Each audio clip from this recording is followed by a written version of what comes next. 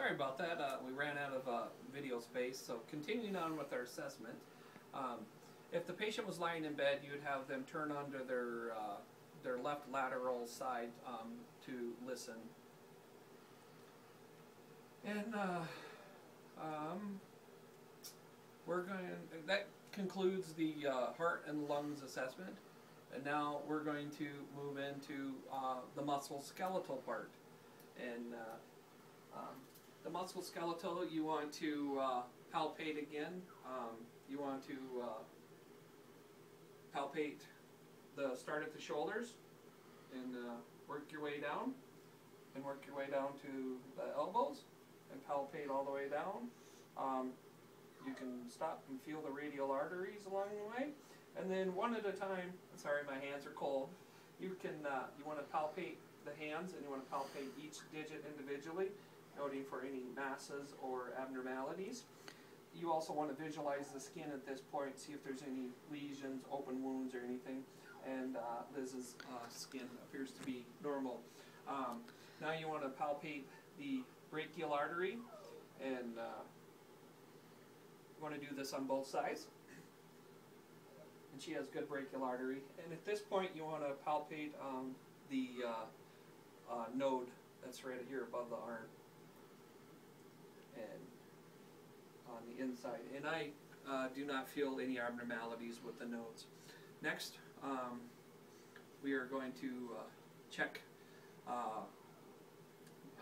passive and active range of motion here, and using her hands. I will have you put your hands up. Okay, don't let me push your hands out. Good. Try to push out. Good. All right. And I will have you put your hands up. Okay. Rotate your arms in. Okay. Rotate your arms out. Good. Put your arms behind your back. Good. Put your arms above your head again. And here we're checking for any crepitus, abnormalities, decreased range of motion. Next we are going to check active and passive range of motion of the lower extremities. And we'll start by first doing physical exam, making sure to look, listen, look, and listen. You're listening for crepitus and things. You want to visualize the skin. You want to look at the extremities, make sure it's warm and her skin appears warm. And you're looking for edema, and I do not note any edema on the right side. And on the left side, same thing, hair distribution looks to be none, as she's female. And her legs, skin is warm. You want to palpate for the dorsalis pedis pulse on both sides. She's got good pulses. And you want to check the post-tibial pulse here. And that is on the inside by the ankle. Next you want to palpate the popliteal pulses, which is located right behind the knee. Okay, good.